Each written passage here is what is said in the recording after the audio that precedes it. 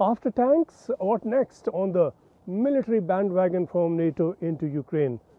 More tanks for a start, because not even those 2 battalions of 8,200 Leopard 2 tanks that Germany is now raising, not all the tanks presently on offer from other European countries will be enough for Ukraine.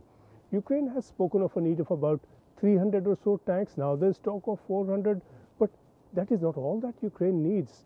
Could it be fighter aircraft next, or even the ultimate NATO involvement, NATO boots on the ground? Now that last does not look likely at all. The U.S. and its NATO allies are not preparing to lose lives in Ukraine, but fighter jets could potentially be an option.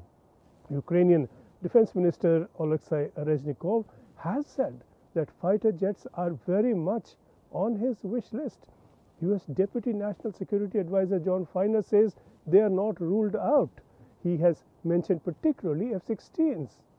Lockheed Martin, that manufactures F-16s, has spoken of third-party transfers that are possible with upgrades. The Netherlands, for instance, has said that there is no taboo on supply of its F-16s, and plenty of F-16s are of course around as they begin to get phased out by the F-35.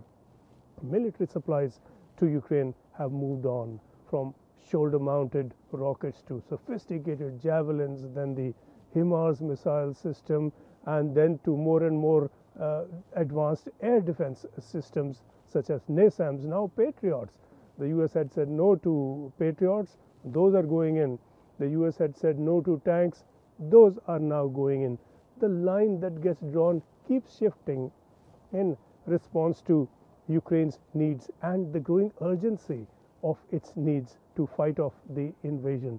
Chancellor Olaf Scholz has said that fighter jets are off the table and will stay off the table, but we've seen lots of these no's turning into yeses.